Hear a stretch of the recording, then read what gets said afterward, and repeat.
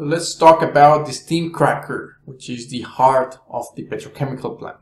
This is the main unit which will be producing the most petrochemicals in the world or in the plant. Okay, so steam cracker, remember that we will be using naphtha as raw material, and what we want to do is to obtain the most amount of ethylene, propylene, butylene, and butadiene. Okay, so how do we do this? We're going to be using two main stages. The first one will be hot, will be high in temperature and average in pressure. Some even state that compression stage is a, let's say, stage per se, but I actually prefer to get them into the second part, which is cold stage. The cold stage must be high in pressure, low in temperature. The main concept or the main idea is to produce lots of olefins. Olefins must have double bonds in carbons. The typical feedstock is naphtha and liquefied petroleum gas, or even natural gas if given. Chemical processes exist to convert the heavier components into more useful materials. So you have CXHOI, which you don't know, you don't care. You're going to have water and oxygen, and what you want to do is to maximize ethylene, ethane, acetylene. Hydrogen gas is a byproduct. Carbons, these are oxidated carbon materials. Methane, well, technically you don't want that, but that's a byproduct. This is propylene, this is what you want. This is what you want the most. This is what you want also. Ethane, propane, butane, butylene, this is also very important, has double bond. Hexane, technically this is benzene, some carbon, leftovers, heavy oils, and so on. Okay, important parts right here. Let me remove this here. The important ones are, this is the most, secondly will be this one right here, third will be these guys right here, and this will be the last. No, technically this. And this one right here, this one right here, this one right here will be going as natural gas or liquefied petroleum gases. These can be used as syngas, and this is benzene. You want to separate that. You want to take away the carbon solids material, and coke, and the heavy oils must be removed. Reaction temperature, as stated before, must be high, 700 to 800 Celsius. The reaction is pretty complex because we are producing a lot of material in the run, so it will be of no use to state each individual kinetic and individual material because you're using bulk material chemistry, so just assume that you're getting this material. Talking about the structure, we got the hot section. You have a lot of furnaces, well, technically not furnaces, but they are the reactors which are producing the olefins.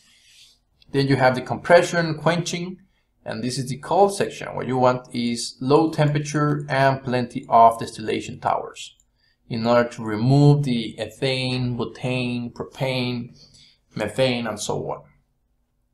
Talking about that, let me show you this image. So this is a steam cracking unit in Wilton in the northeast of England. You can see there are plenty of towers. What are those towers? Well, first I want you to answer this question. Is this the hot section or the cold section?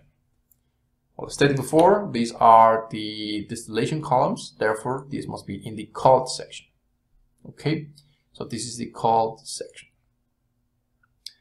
So let's go to number 1, this tower right here. What's this? This is a debutanizer which separates C4 from C1, C3 mixes. So clearly these are very volatile materials. These are medium volatile. What you want to do is first to remove all C4 material. Now they will go to the second stage, which is the depropanizer. Remove C3. So here, let's say C3 removes, or technically will go down C3, and this will be C1 and 2. 1 and 2. Here as well you have C1 up to 3. We're going to see this later on, don't worry, more technically, but I want to show you the main concept, and this is C4. Then we continue, and this stream will go to the stage number 3, which is the de-ethanizer. Now, this will separate C2 hydrocarbons. So C2 hydrocarbons, well, this is C1 and C2 will be going here. What are the C2 hydrocarbons? Well, ethane and ethylene and acetylene. Then let's go forward. This is for A. Here we got the demethanizer, which separates out the methane. So this will separate the methane. 5A is the C3 splitter, which separates propane from propyne. So this is the double bond, and this contains single bonds. This is stage number 5. So this is propylene, and here it goes. Then 6 here is the C2 splitter. Remember that we gotta ensure that we separate the ethylene from the ethane. So this will have the double bonded carbons, and this will go as here. Okay, so you got the idea. We are going to have plenty of separations, especially between C1, C2, C3, and C4 materials. And these are the units. Again, this is just an overview, okay? So let's see how it goes. We got a pyrolysis furnace. Those are here and here. You have fuel because you must increase the temperature. You have water. Remember that this is steam cracking. And you got naphtha. You got here, there's reaction. Then you bring the material here. There will be some more, let's say, cooling. And then you screw the waste oil. Remember that we're going to have some oils. And we are going to remove all other materials. Then we have also the C2, C3, C4, which are recycled. So remember, well, from here we're going to have these materials. These saturates. What do we imply with saturates? That this is ethane, propane, and butane materials. Okay, very important. We're going to apply the same pyrolysis, then we're going to clean this, scrubbing, and then now that we're ready, we are going to compress this. We compress this, we separate the light material, which typically are hydrogen gas, carbon monoxide, and the C1, C3 materials. Some C3, C4 material we go down. And then we got the washer. Essentially what we want to do is to remove all the leftover material. We dry them, and we have only C1 versus C3. We got the demethanizer, which will take away methane. Here we have C2, C3. We have the de-ethanizer. Here we have C2 cut and C3 cut. And the important part is that we need to ensure that we remove the, here it goes, the ethane or the splitter. So this is the splitter. Here we have ethane, and here we have double bonded and triple bonded material. So it goes down here to the acetylene tower. So here it goes from the acetylene. We separate acetylene here, this stripper. The recycling will go here. Remember that this will be the C2 material. Acetylene is C triple bond. Ethylene topping steel, ethylene tailing steel, and then we got the pure ethylene material. This is C double bond. Remember that this is the 60% of materials we use in petrochemicals. Now let's get back. Remember the de-ethanizer separated C2 from C3 cut. Let's go back, and you will see here that we got C3, and from here C3, C4, we got the C4. So we are mixing these C3 and C4. The butanizer is going to have C4 here. This goes as C3 cuts. The propanizer, this is going to have the single bonded 3 carbon molecule, and you have the propylene here. C3 splitter is going to ensure that propylene is purified and all the material is recycled.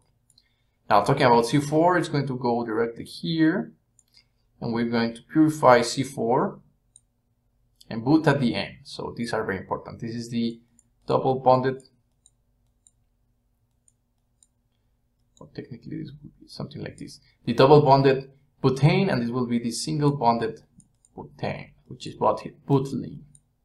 All the leftover materials will be saturates. Step before C2, C3, and C4 go back, pyrolysis, and all this gets recycled, and technically they will be increased in yield. Okay, this was just an overview. Make no worries, we're going to see this part by part. Actually, we're going to separate this into the hot section, cold section, and so on. Okay, this is exactly the same. You got your feed, furnace, steam, leftover material, cleaning, compression, caustic soda for cleaning, and then you got the light gases, you got the secondary methanizer, gasoline, ethylene, ethane. It's exactly the same, just different arrangement. Important part right here is to detect and be sure that you can separate the hot section from the cold section. Okay, so now let's go more technical. Let's strip this process and let's see why is it so interesting and why do we get that many olefins from it.